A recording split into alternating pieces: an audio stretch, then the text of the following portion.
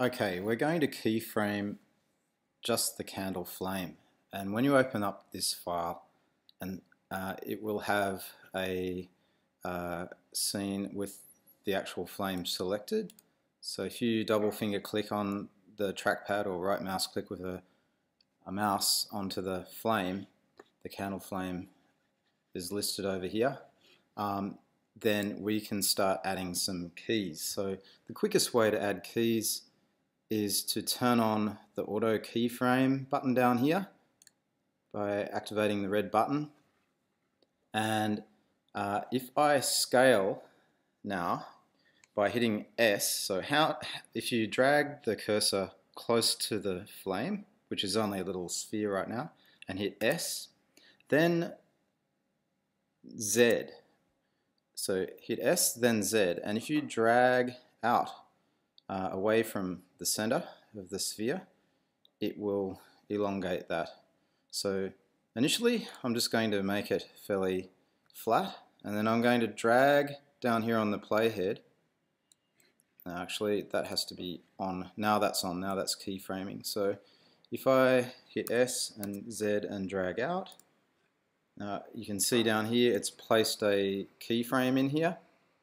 Now I've got auto keyframing turned on. If it's off, you don't have the little button. If it's on, you do have the keys indicated there with the little button. So drag along somewhere else on the timeline, maybe to frame 10, hit S and then Z to drag your flame up so it's nice and high. Right, and it's auto keyed the frame.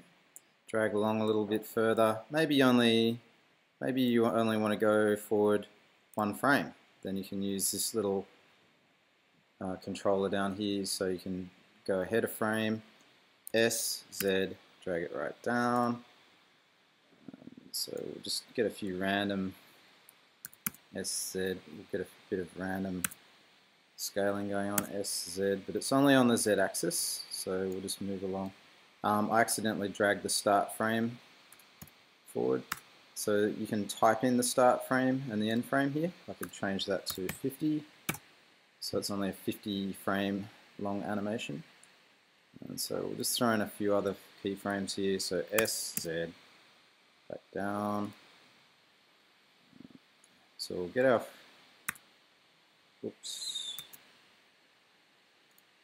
get our candle so it is fairly low for a little while. But be very careful that you don't move the actual candle.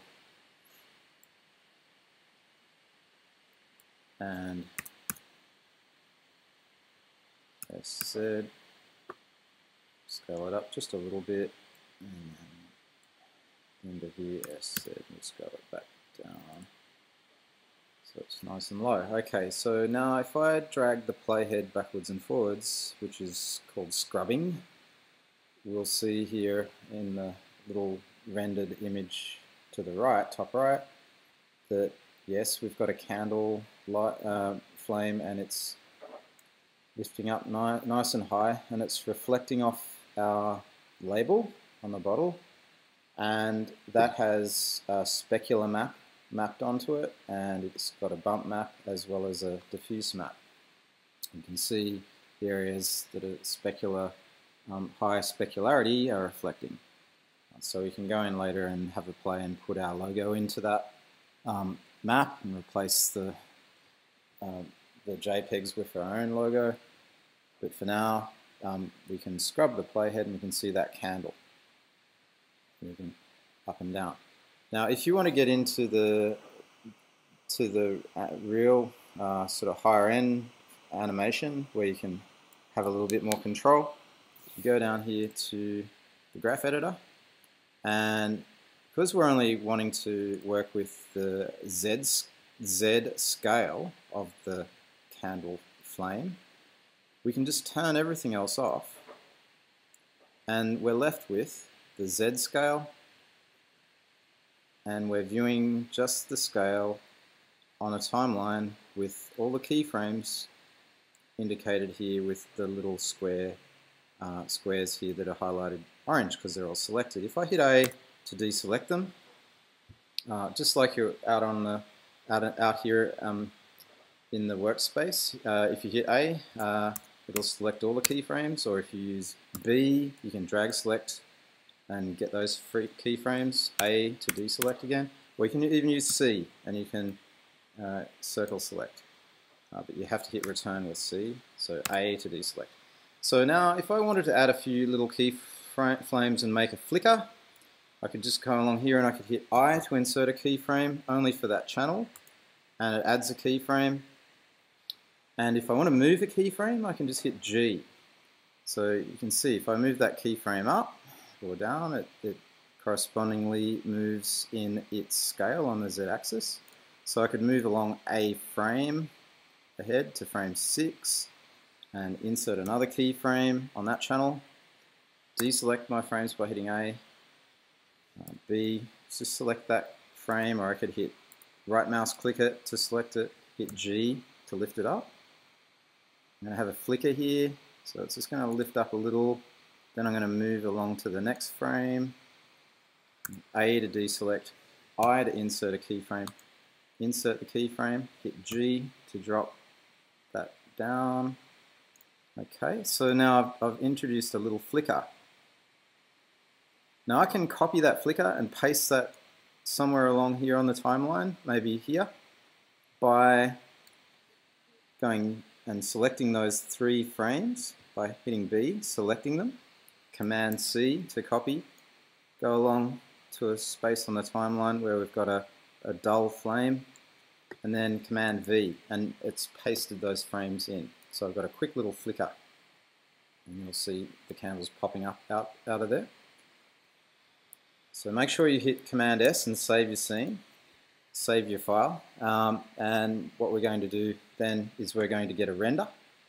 We're going to render out our animation, and it's only going to be a 60 or so frame animation. I've got it set to 50. So what we need to do to get a render is we need to go into our camera settings and make sure everything's set up the right way, and we've got our output going to the right location. So if you want to do a quick render, you can wind the resolution down here in the preset. So we've got our camera selected over here. You can wind it down to about 10%.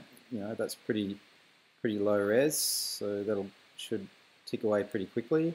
Remembering we've got 50 frames, that's going to still take a while. Change your output file.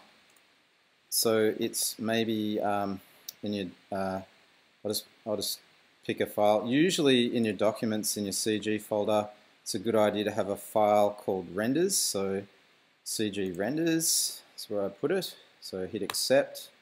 So you can see here it's sending it to CG renders.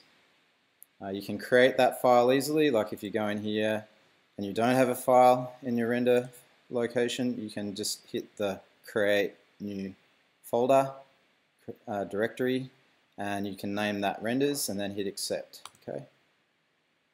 So I'll just do that anyway for the sake of showing you. So make a new folder, call it renders. It's in alphabetical order, or you can get it in order of when you made it, and then hit renders and hit accept. Okay, so it's going to our render folder. We need to change it to a movie file, so I'll just change it to an H.264 format, and the actual the quality of the render. Let's just see what we've got here. We've got the sampling. And we've got the sampling here.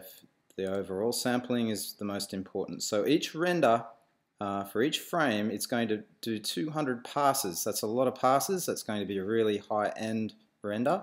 I might wind that down to 50 just for now. So that'll be, good enough. And so all you have to do then is click animation, and it will start rendering. You can see we've got a render here. It's ticking away and sending each frame off and compiling a .mov. You can see the resolution here. It's very pixelated, but it should give you an idea about your candle and how the flame is animating and you can upload that file as a .mov to wherever you need it to be. So once that's finished, you just need to go back to your renders file and play it with preferably with VLC Media Player.